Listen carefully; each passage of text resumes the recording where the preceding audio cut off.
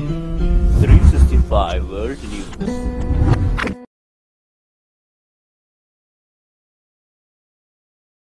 Some new legal trouble for President Trump. Stormy Daniels, the adult film star who said she had an affair with Trump more than a decade ago, is now filing a lawsuit against the president, arguing that the non-disclosure agreement she signed right before the 2016 election is not valid.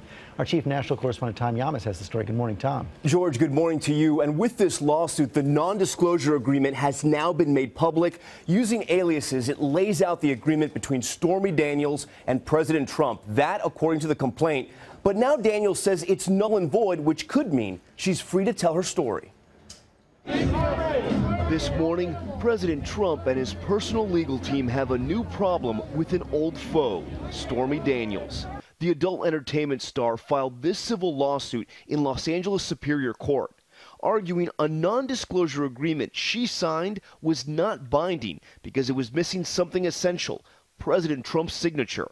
Daniels claims in their agreement they used aliases, saying President Trump was referred to as David Dennison and she was Peggy Peterson.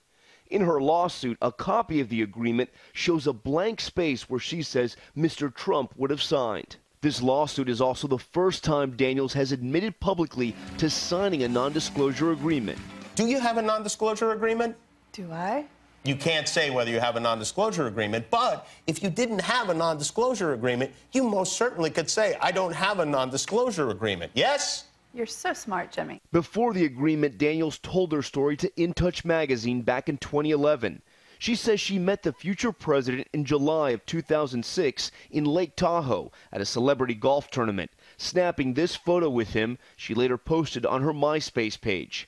Daniels told the magazine Trump, then a reality star, invited her to his hotel suite where they had sex. And afterwards, she says Trump told her, I'm gonna call you, I'm gonna call you. I have to see you again. You're amazing. We have to get you on The Apprentice. In the magazine interview, Daniels also claiming her affair with Trump lasted about a year when Trump was a newlywed. He had been married to Melania a little over a year. His son, Barron, had been born 3 or 4 months prior to that. According to her lawsuit, the so-called agreement was finalized 11 days before the election. And just 3 weeks ago, the president's longtime personal attorney, Michael Cohen, admitted to paying $130,000 of his own money to Daniels, whose real name is Stephanie Clifford.